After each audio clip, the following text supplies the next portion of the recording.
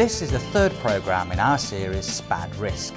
Once again, we're going to look at 4 fairly common risks and think about how these potentially dangerous situations could have been avoided. I'm here at the new South West Trains simulator facility in Basingstoke. These simulators are able to recreate a wide and varied range of weather conditions and operational abnormalities so that drivers can get a hands-on experience, which would otherwise be impossible.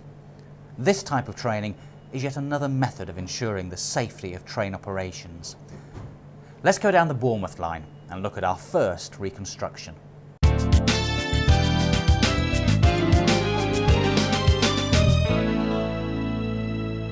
The driver of this Virgin Voyager is heading east on an early summer morning. The sun is unusually bright and is at a low elevation because of the time of day. Because he's following a Weymouth to Waterloo service, he's running under cautionary signals and controlling the train speed accordingly, but he's having trouble actually seeing the signal aspects, with the AWS being unable to differentiate between cautionary and danger aspects. The signal up ahead, because of the low sunlight, seems to be clear to a single yellow, but does it? He can't really be sure. He lets the train run on, but the signal hasn't cleared and too late, he sees the red aspect. Although the driver thought he was employing the correct defensive driving techniques while running under cautionary signals, the fact that he was having difficulty in actually discerning the aspect shown means that he should have been fully prepared to stop at the signal, whatever. When push came to shove, he wasn't. It can be equally difficult to discern aspects when the sun is low behind you. Take a look at these examples for instance. In these tricky lighting conditions, you should always be fully prepared to stop at the signal. If this causes late running, so be it. Don't take chances on aspects you can't properly see. And don't forget to report the problem to the signaller. It could prevent one of your mates making a bad mistake.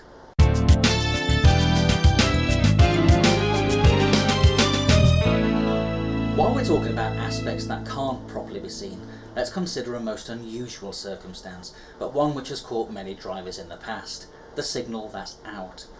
Now, the rulebook is quite clear that the signal that's out or failing to display an aspect must be taken to be a danger signal. This driver has just passed a distant signal showing a yellow aspect, and so he's braking the train.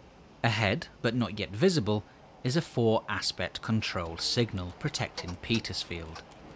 Due to an electrical failure, this signal is not displaying any aspect. It's out. As the train approaches the signal, the AWS warning horn sounds. The driver cancels it without thinking. Because there's no aspect showing, he fails completely to notice the defective signal. He thinks he's had a proceed aspect or an AWS warning associated with an emergency, temporary or permanent speed restriction. It's not until the TPWS train stop loop intervenes that he realises something's wrong. Had the defective signal not been TPWS fitted, a collision might easily have resulted. Where did our hapless driver go wrong? Well, quite simply, by failing to observe the signal which was out. It's true that it wasn't very visible. At night, it might have been completely invisible. However, there are 2 important factors here. Firstly, the AWS warning horn should have alerted him, and secondly, his route knowledge should have told him that there's a signal at that location. So what action should he have taken? Well, we can use the simulator.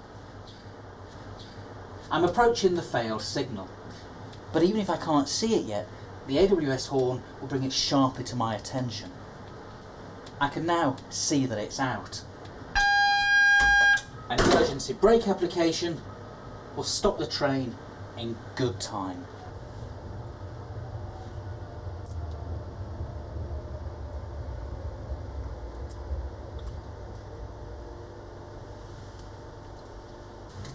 A radio call to the signalling centre reports the defect and position of the train.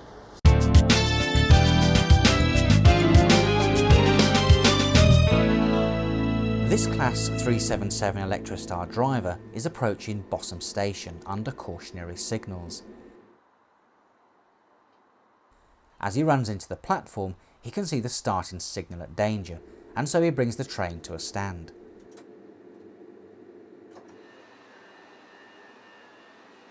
Now this service is not booked to call at Bossum, so instead of releasing the train doors he simply waits a change of aspect.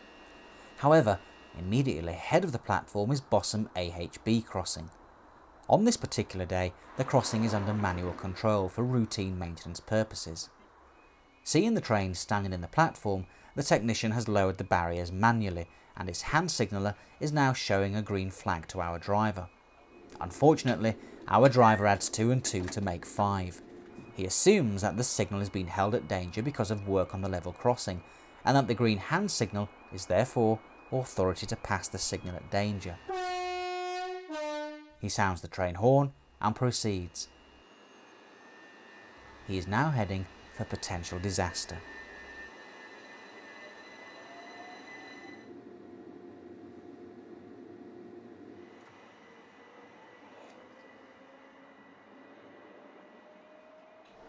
Never mind what the hand signaller should or should not have done, this SPAD was purely and simply the fault of the driver.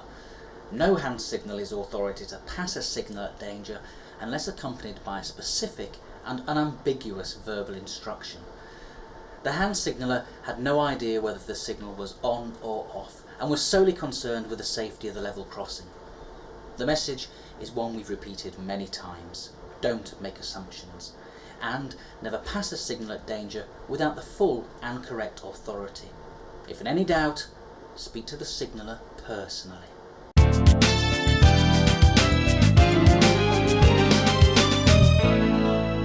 In our last scene, we'll take a look at a SPAD that resulted from a mindset familiar to all of us, but a dangerous one for all that: squaring up to go home.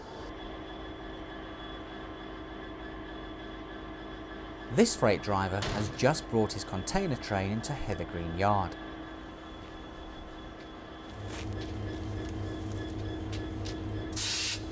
The shunter is uncoupling, and as soon as the engine is released, he'll be light to depot.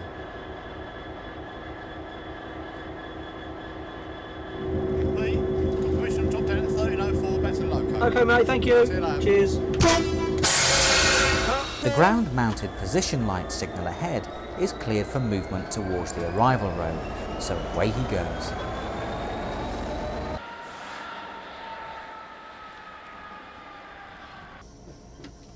With an occasional glance at the road ahead, our driver is now putting on his HVV and stowing his things away. He's in a hurry to get away. He's certainly not looking where he's going. The next position light signal protects the connections to the lee spur, and it's on. But our hasty driver hasn't even noticed it, and crossing the up lee spur enters the depot as though nothing has happened. In fact, he's very lucky to have avoided either a collision or a derailment, and he certainly won't be getting home soon now. The moral of this story is simple. Whether you're driving a train on the main line or a light engine in the yard or depot, the job requires 100% of your attention 100% of the time. Some of the situations we've looked at will be familiar to many of you, and it's true we can all make mistakes, but in this job, even small mistakes can have very serious consequences. By understanding the inherent risks, you can ensure that you don't get involved in a SPAD.